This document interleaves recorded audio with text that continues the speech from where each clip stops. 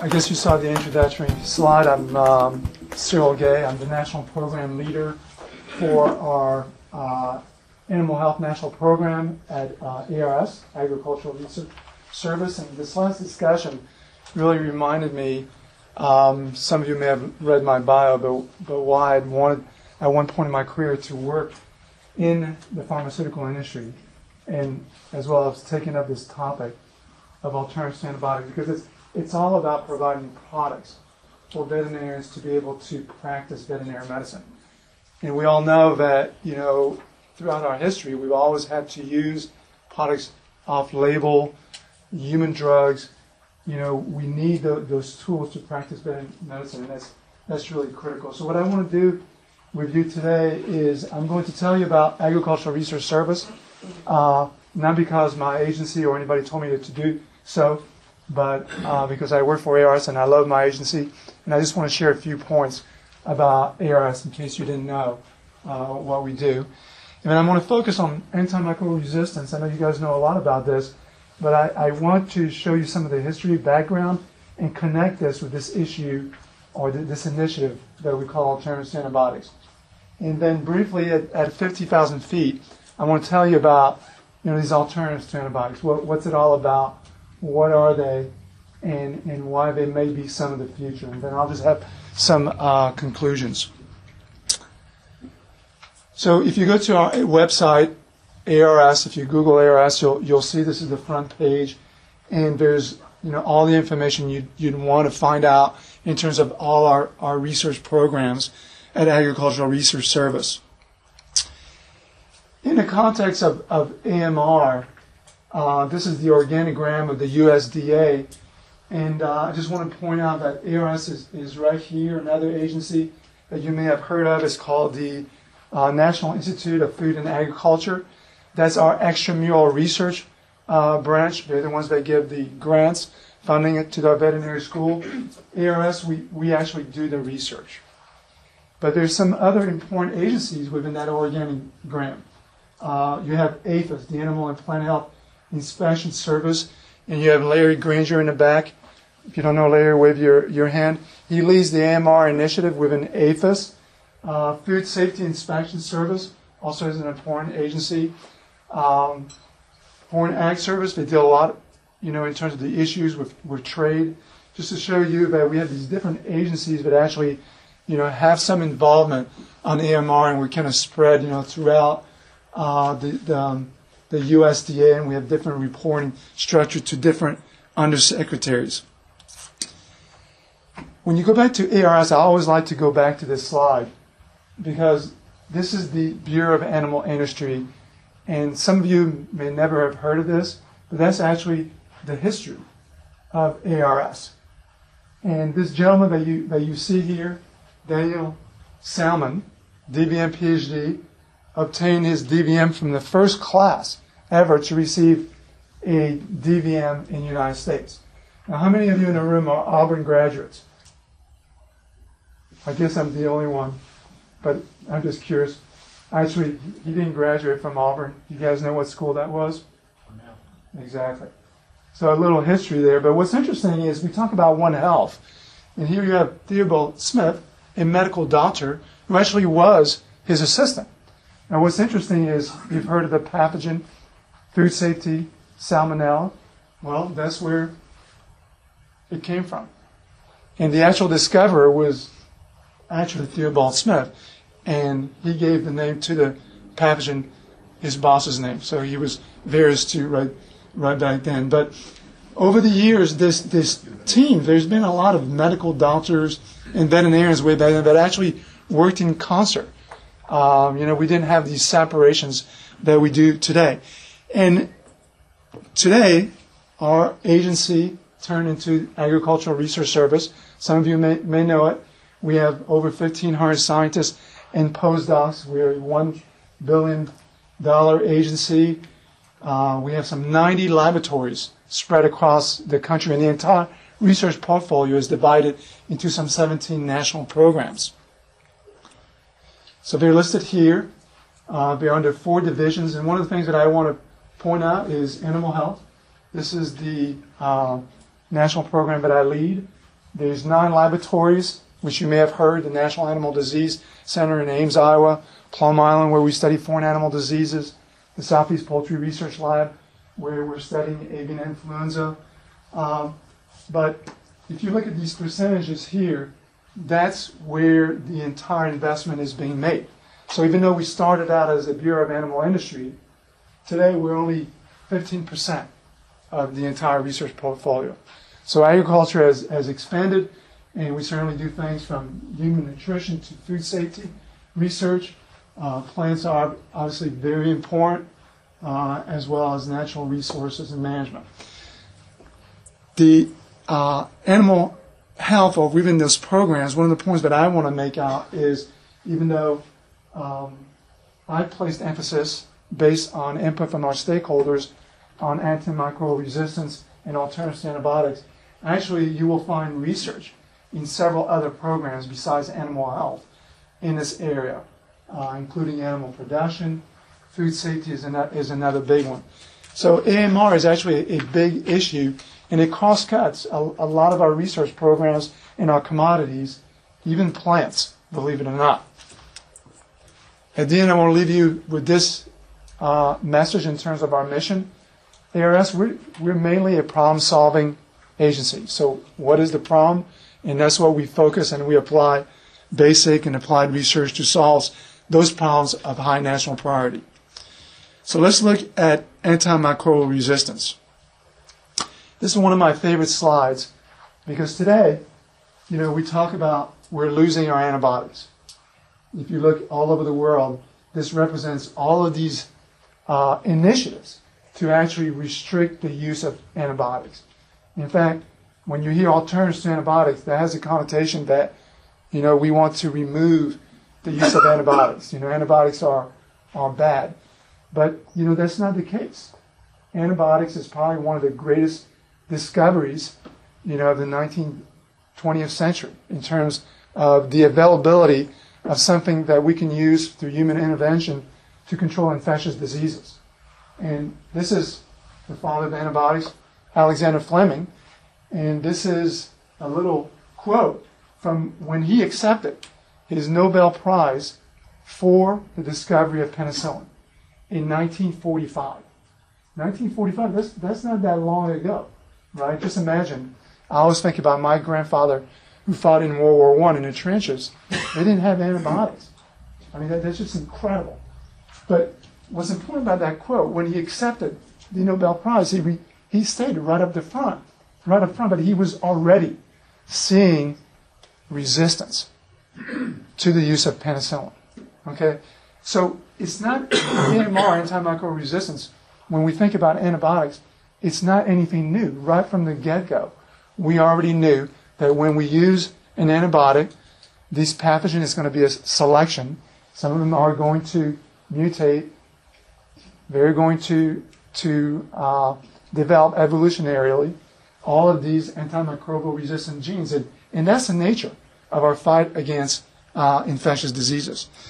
Now, the OIE, I didn't hear the name mentioned, OIE, but that's very important for us veterinarians. Why? Before you ever had a United Nations that came out with WHO, the World Organization for Animal Health, or the Food and Ag Organization, we had the OIE, the World Organization for Animal Health.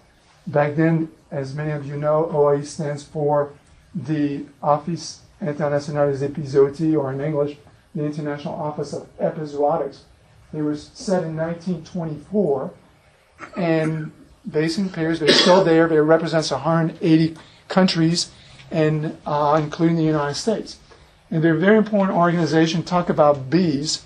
By the way, they have whole manuals on bee health, tools to control diseases, etc. So there's a lot of important information.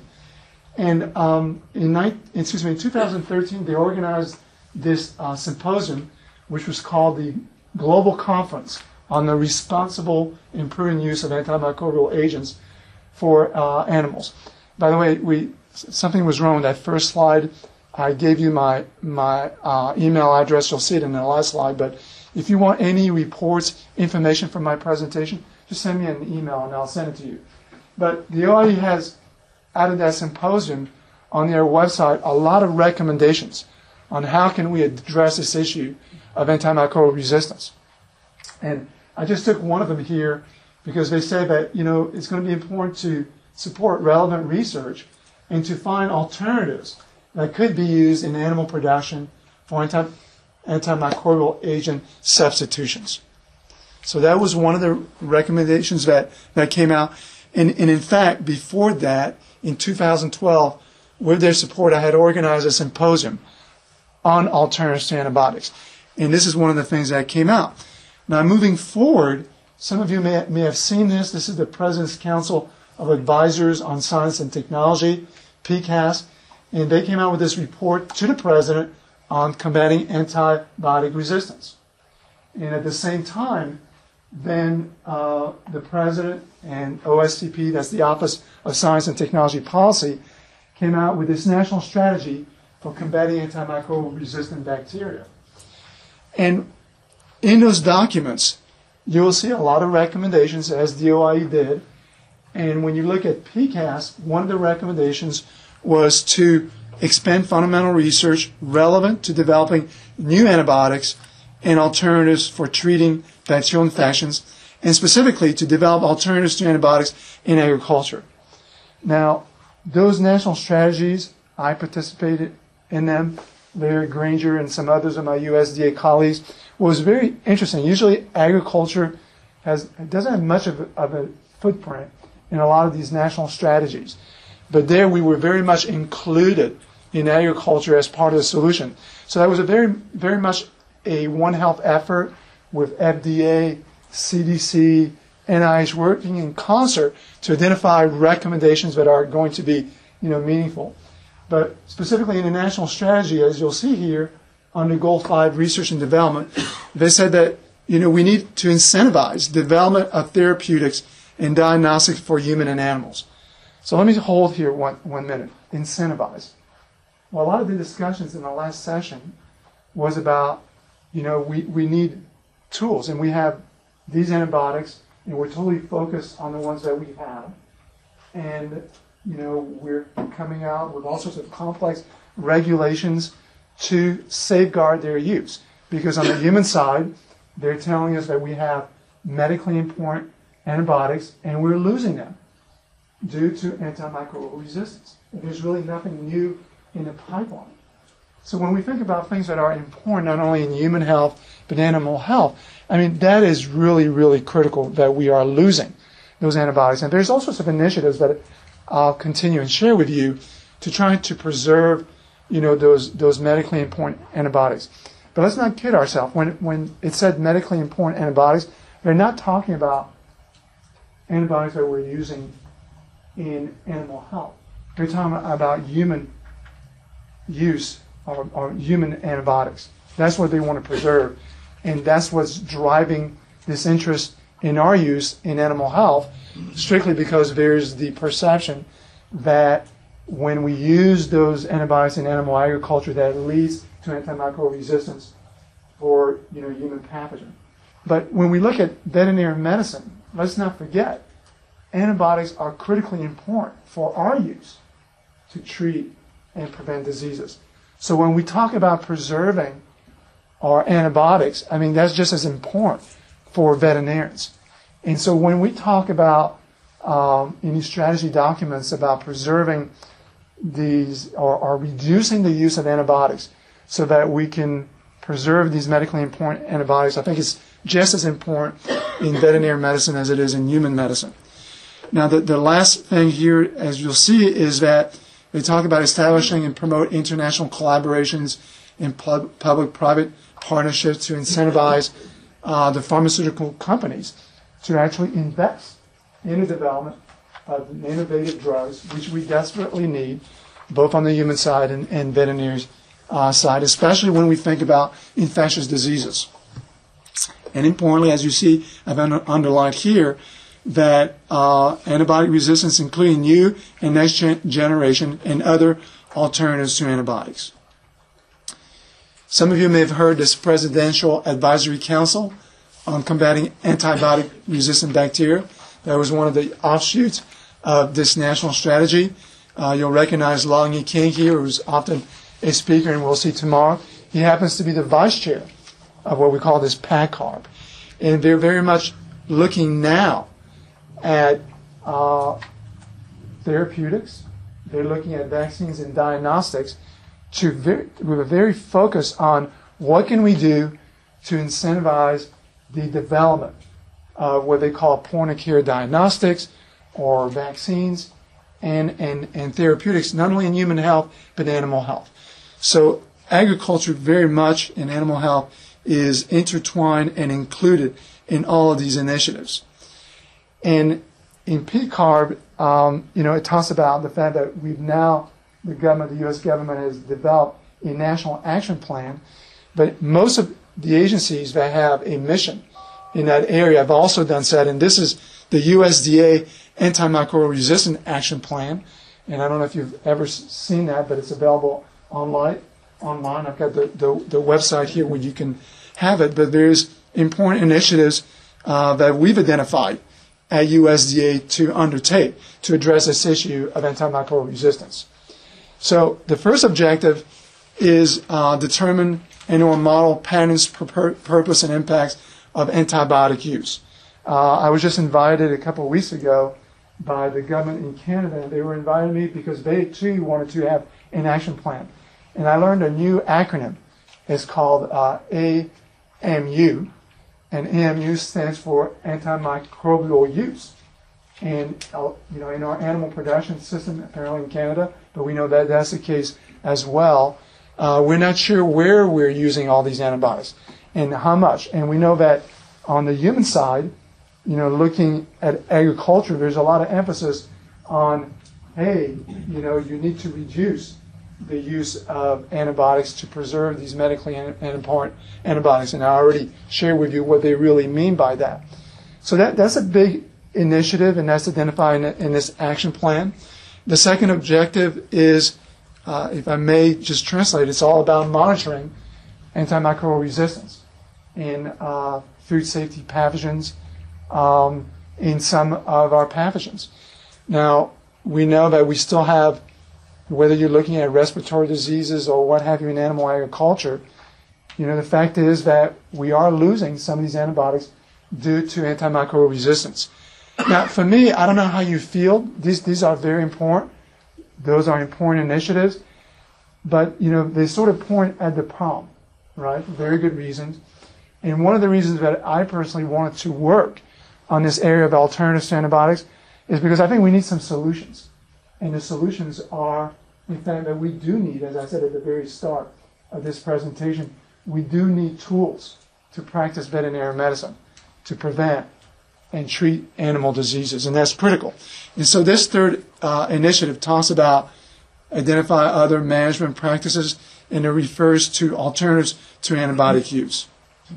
So let's talk about alternatives to antibiotics. Before I get into the next segment of this presentation, I want to share with you that I didn't say alternatives to antimicrobials. I did tell you that alternatives to antibiotics are in fact products. And I specifically identified alternatives to antibiotics because we have to go back in time, back to Fleming, and remember, what are antibiotics? Right? Antibiotics are substances that are produced by microorganisms to essentially compete in an ecological niche.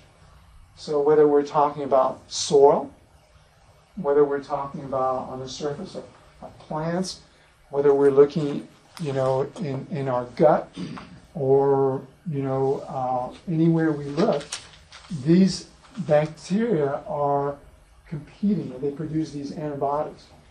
And naturally, through evolution, before men started using antibiotics, and we started to see resistance, as Fleming had warned us, these bacteria were in fact producing these antimicrobial resistant genes to compete in that environment.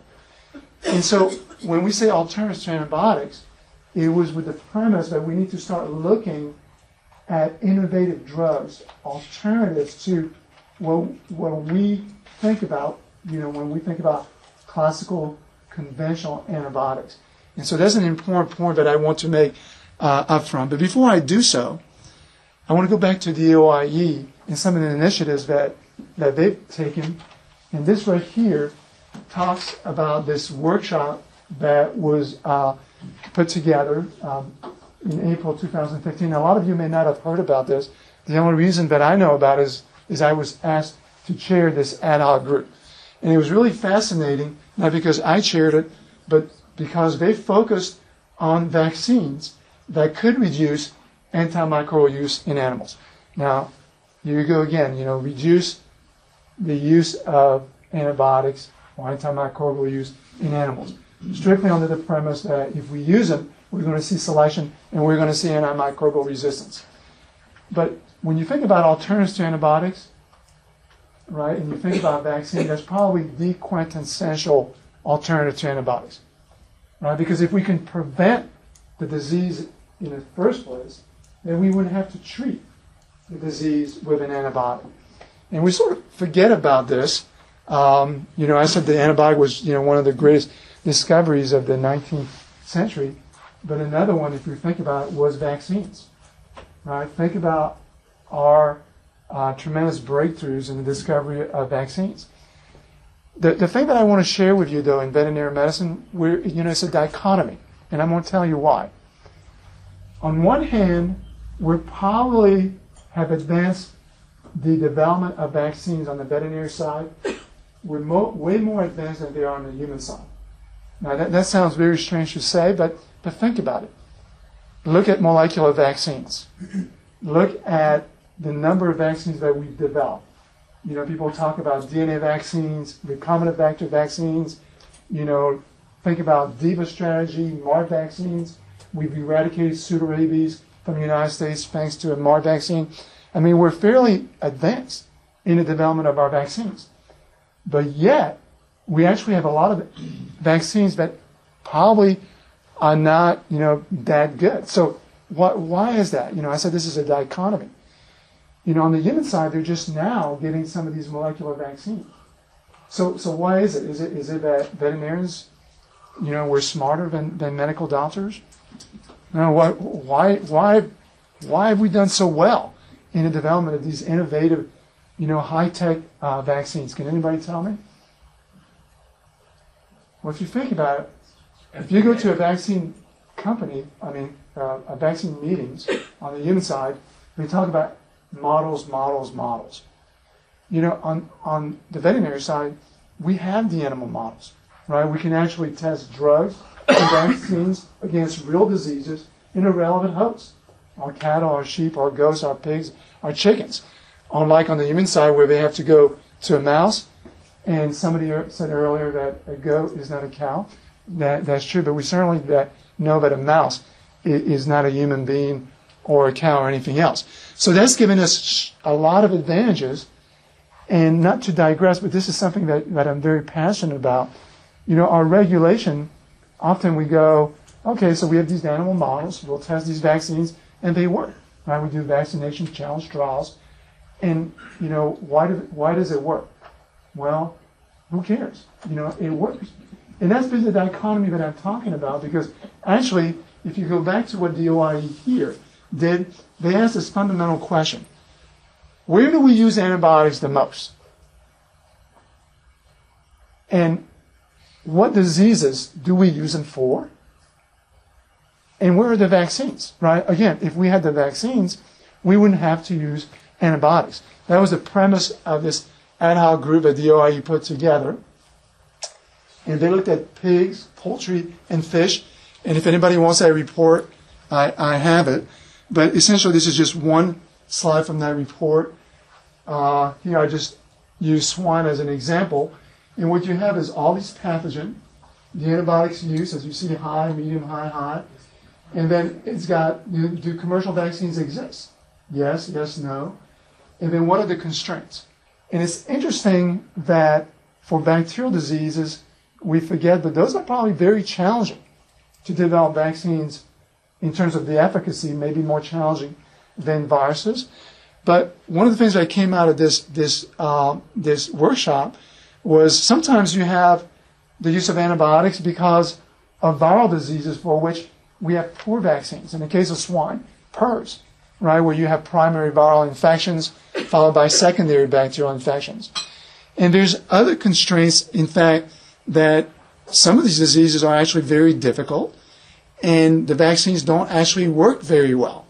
And so there's a need to actually invest in some of this basic research, understanding mechanisms of immune evasion, understanding mechanisms of protective immunity. We take it for granted, but I will share with you that today we know a lot about mouse and human immunology, but we still have our challenges with understanding animal immunology. Can anybody tell me why? How come we know so little about bovine immunology or swine immunology? I mean, we know a lot, but there's a lot of things that we don't know. Compared to human or mouse immunology. Do you know that? Do you know why? We don't even have the immunological reagents to look at T-cell markers, etc. This is my plug for you. There's an investment in research, and we talk about vaccinology to solve these problems where our vaccines actually don't work for very difficult diseases. The low-hanging fruits, we've done them, but there's a lot of gaps. Some of the outcomes from that meeting, very quickly, vaccine research could have a significant impact, particular if it addressed the following broad gaps: maternal antibody interference, cross-protection. That's a huge issue. We have a lot of pathogens. If you don't have the right one, you're not going to get protection. Occurrence of immunological interference. We like convenience. We like to have all these fractions in one large vaccine. But the fact of the matter is, if they work as one fraction, they may not work in a larger combination. And lastly, innovative delivery systems to enable mass vaccination. That's certainly the case for poultry, or we talked about agriculture, or feeds. That's an important area. So I just wanted to share that with you about vaccines, because that is an important area, and that probably is, as I mentioned, the quintessential alternative to antibiotics. So alternative to antibiotics, what are they anyway? What's the definition? Well, alternative to antibiotics are broadly defined as any substance that can be substituted for therapeutic drugs, but are increasingly becoming ineffective against pathogenic bacteria. And note, we added viruses and parasites. Yes, we talk about antimicrobial resistance in terms of bacteria, but let's not forget parasites, right? The miracle drugs, the ivermectins, we're losing them, right? We're losing our parasitologists because we've been reliant on these miracle drugs, but we're seeing more and more drug resistance, for parasites. And you look at viruses, antivirals. We talk about avian influenza. The drugs that we have on the human side, our first responders. If we ever had a zoonotic high-path avian influenza, that's a key issue. So just to make the point that when we look at this area of alternatives to antibiotics, it's really broader than just bacteria. Not only because some of these pathogens, in fact, lead to the use of antibiotics, as I mentioned, but also because of the fact that we also need antivirals and anti-parasiticide. How much time do I have? Don't take much. Okay.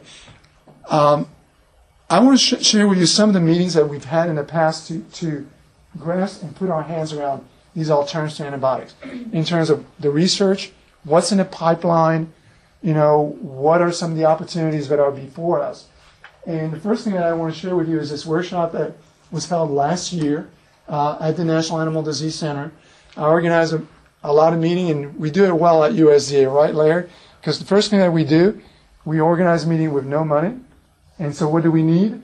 We need a free place to park, right? So we held a meeting at one of our labs, the National Animal Disease Center. How many of you have ever been there?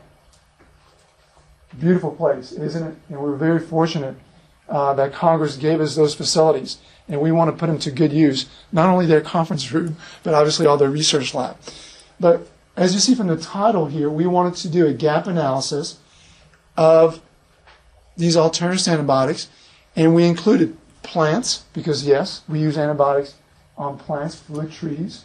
We included turkeys, chickens, swine, dairy, beef, and By the way, there's this website here that you'll see over and over at the bottom of my slide. If you Google alternatives to antibiotics, you'll find it, but it's a resource center. And you will find the reports from that meeting on that website. In fact, all the presentations, all the posters from any meeting that I organize, it's all there on that resource center. And there's a lot of valuable information. So you'll find the report from that meeting there, and just want to share with you very briefly some of the research priorities that were identified broadly coming out of this workshop.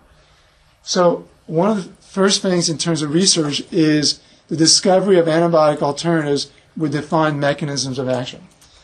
I haven't given you any examples yet of what they are. I mentioned vaccines. I'll do that in a few minutes. But mechanisms of action is really, really critical in terms of understanding how they can be used. In fact, when we look on alternatives to antibiotics, yes, we use them quite effectively in veterinary medicine for preventing and treating diseases. And let's face it, we use them quite effectively for growth promotion as well. So we're going to need alternatives to antibiotics for animal production. But what were the mechanisms of action by which antibiotics work so effectively in terms of growth promotion? We probably didn't really understand those. So anything that we develop, those mechanisms of action clearly are going to be important. And the second point is, I hate to say it, but they not only have to be safe, but they have to be effective. Right? We really need to do these studies with these new alternatives to antibiotics, these products, and really understand, and ensure that they are effective and how they're effective, where, what doses, etc. The third bullet says the discovery of alternatives to antibiotics for the prevention and treatment of infectious diseases. Because we think about, there's a bad connotation about prevention, but we did use them effectively for prevention. They're important. In fact, they're maybe cheaper, right, to use tetracycline, in the feed to prevent metaphylaxis approaches. And that's how we use them quite effectively. So when we look at alternatives to antibiotics, new product, we need to look at treatment and prevention. The fourth bullet is discovering alternatives to antibiotics that are less susceptible to antimicrobial resistance. Well, going back to what Fleming said, I talked about selection. Anything we use, you're going to have selection. And these pathogens are smart. Whether you're talking about viruses or bacteria, they're going to find a way. So in the 21st century, can we actually engineer products, or can we identify products that are going to be less susceptible to resistance?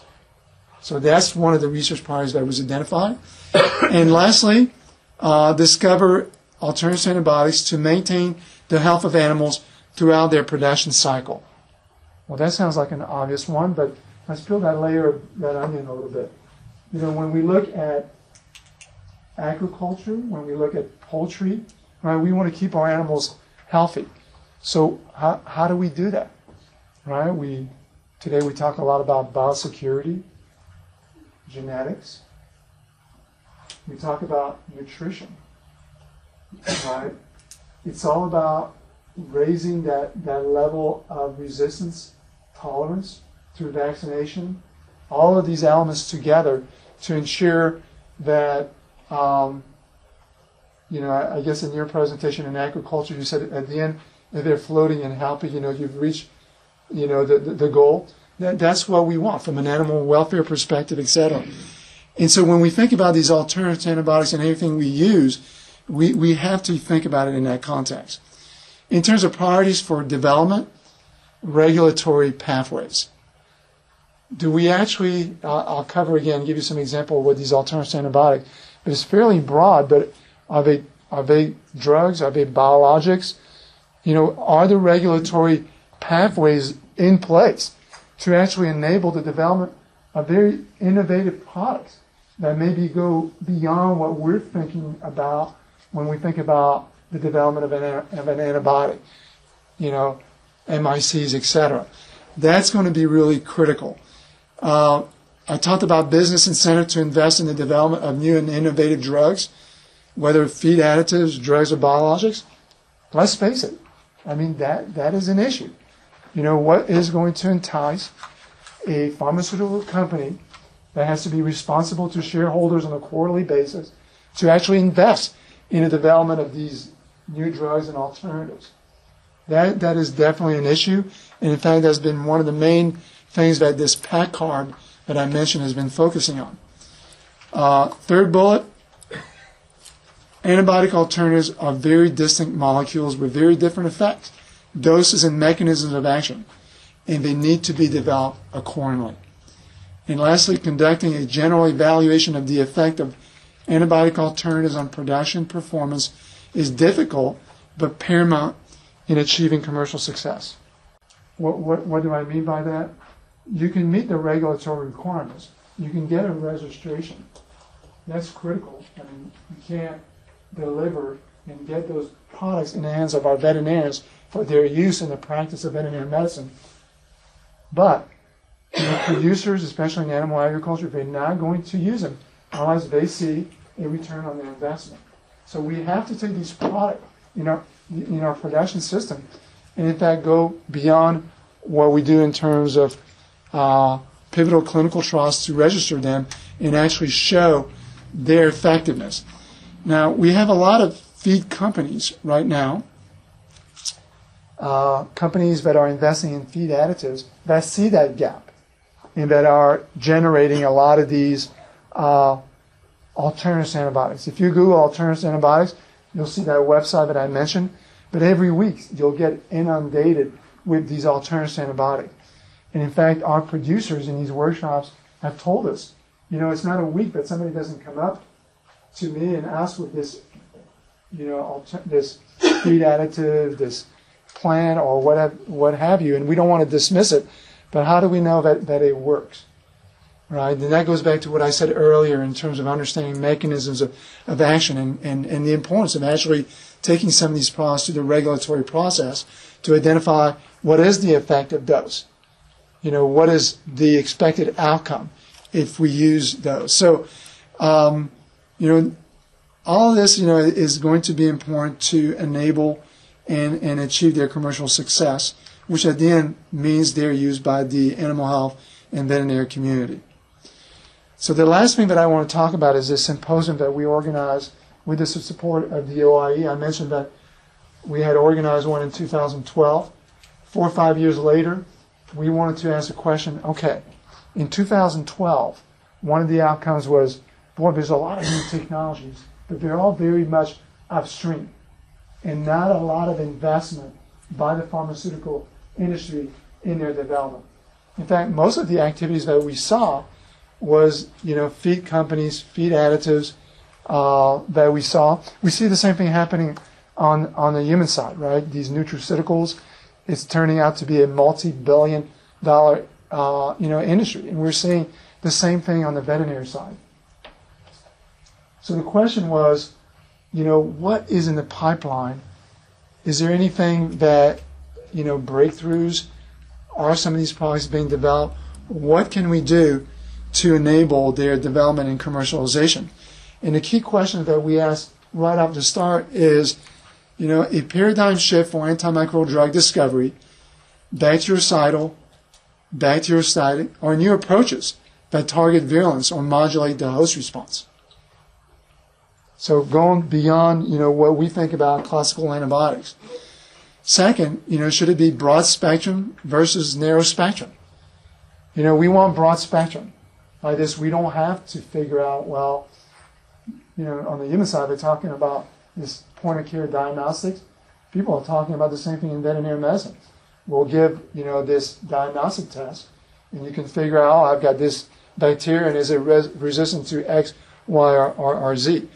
Okay, that may be, you know, an approach, but, you know, there's probably, if we're concerned about developing next generation drugs that are going to be less susceptible to antimicrobial resistance, it may be that we're looking at narrow spectrum.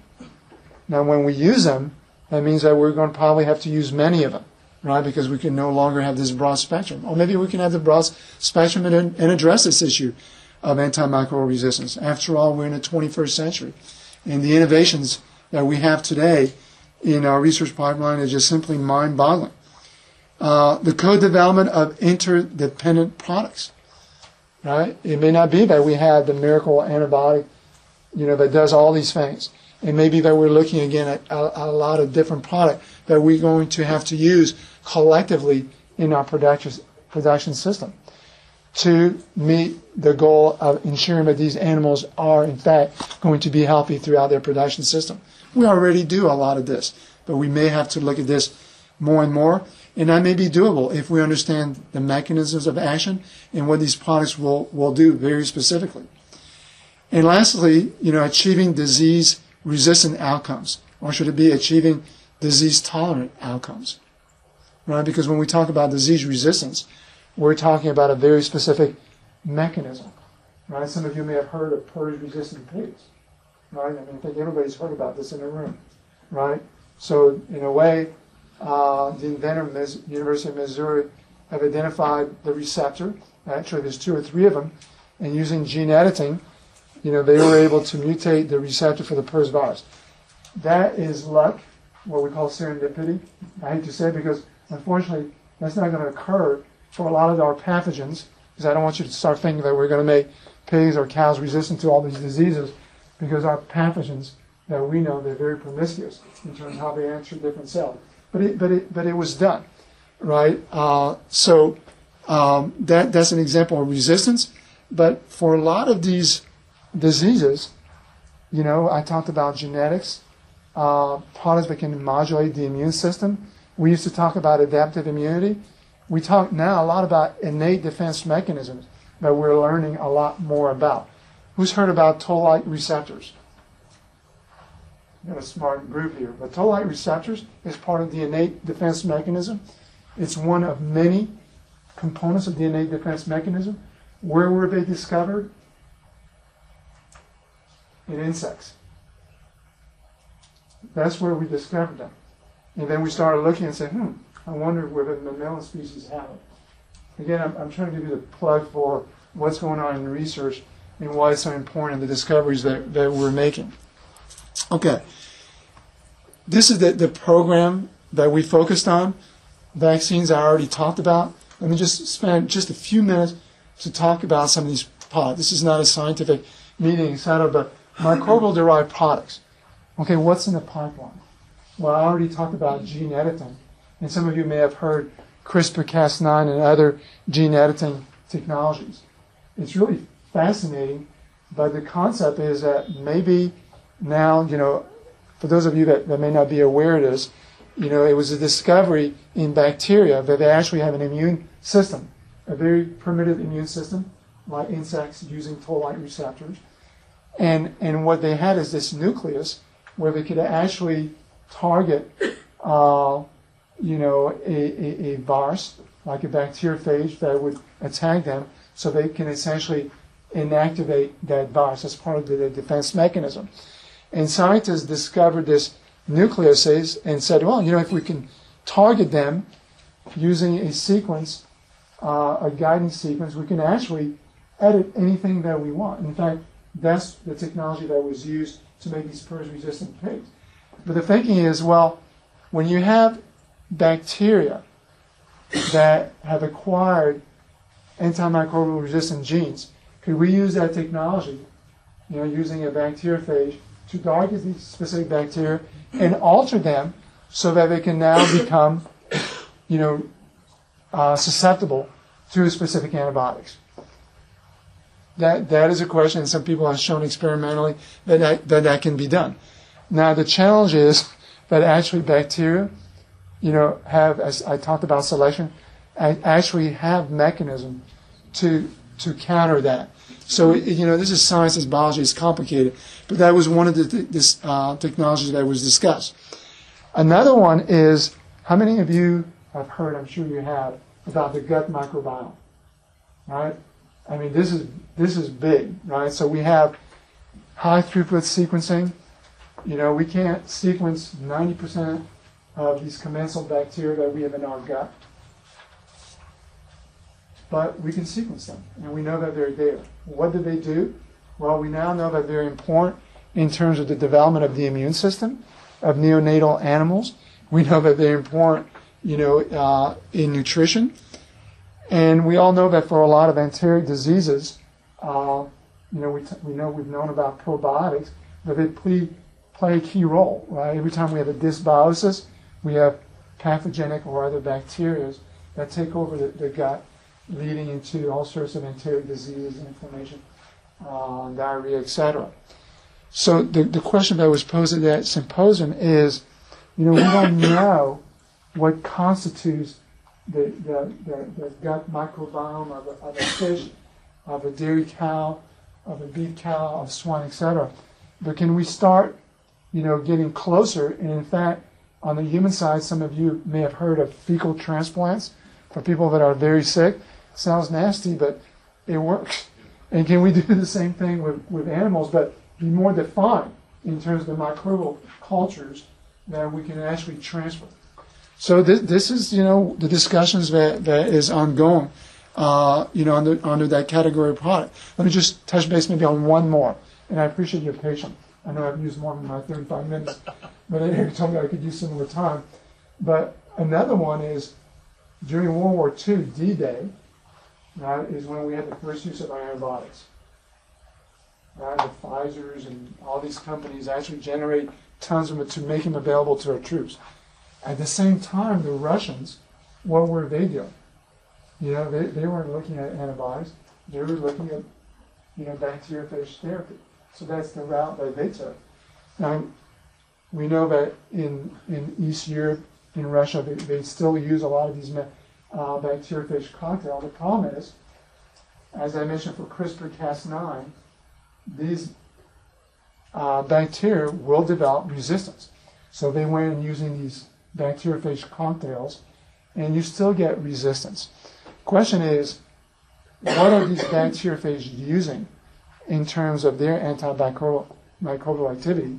And they have a lot of antimicrobial genes that encode antimicrobial peptides, endolysins, and there's actually a lot of antimicrobial products that we haven't even thought about developing. So the message is, when we look out there in nature, there's all sorts of things. We've been focusing on a few antibiotics, really, if you think about it, what we've developed. There's an enormous amount of things out there in nature that maybe we could develop as additional tools to combat bacterial diseases. Phytochemicals. We hear about herbal medicine. I talked about the feeds industry. Well, we're doing a lot of research now where we're finding out that some of these phytochemicals actually can modulate the innate defense mechanisms, very specifically, where we actually may be able to enhance or increase our level of resistance. That's research, but there's also support that potentially could be developed for use as alternative antibiotics. Now, I mentioned that the issue is that a lot of them already are being sold as feed additives. Question is, can we invest in actually identify the actual ingredients, the actual dose, against a specific disease, do the clinical trial, register them, as actual products, as drugs or biologics. The next one is immune-related products. Let me just share with you just a couple of them. Some of it is probably old technology, but poultry, birds, they don't produce IgG, they produce this IgY. Some companies have found out that, in fact, ARS scientists, one of them, Lillehorst, in my program, I found out that, if you immunize hens, they'll produce tons of these IgY antibodies. And if you can understand what to immunize them against, so if you look at coccidiosis, like poultry, one of the big issues is necrotic enteritis.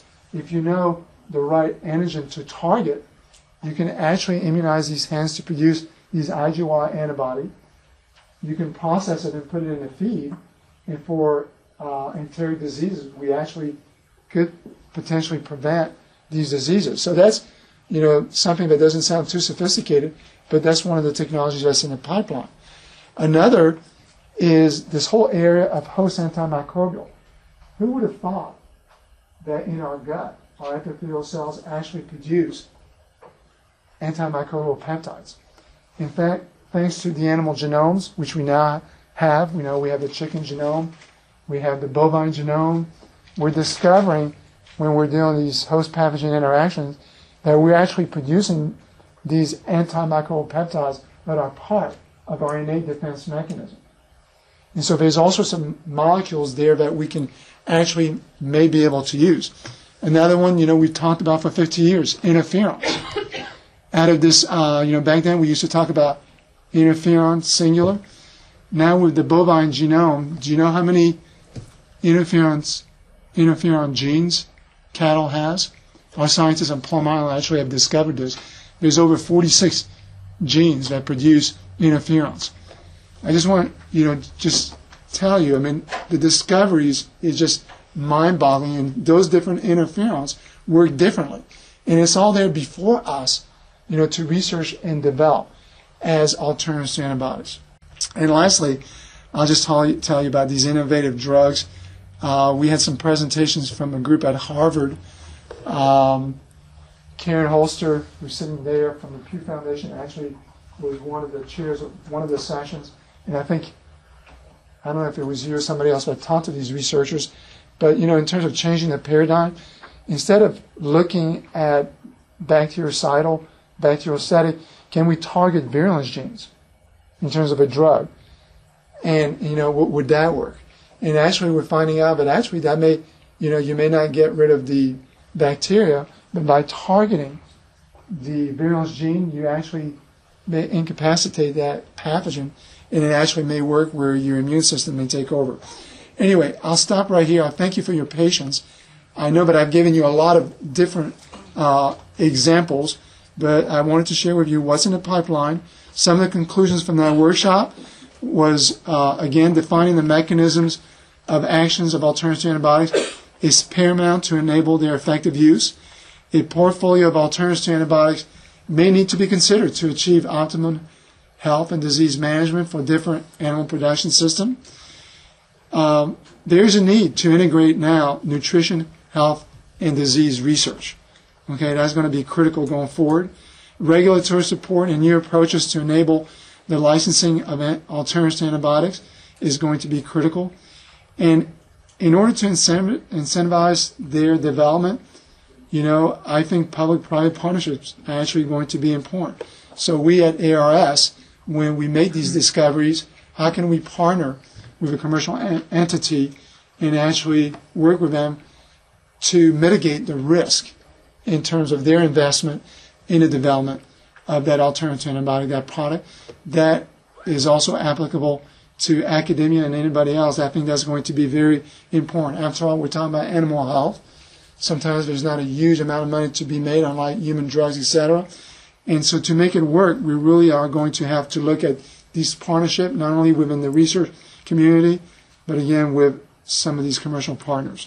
So in conclusion, my last slide, just three things. Technological advances are providing new research tools and opportunities that afford scientists a hitherto unprecedented ability to solve 21st century problems, including antimicrobial resistance.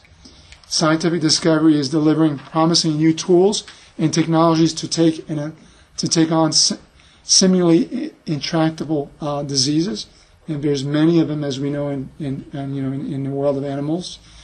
And lastly, there's a need to establish public-private partnership to develop veterinary medical countermeasures that are designed for a specific purpose.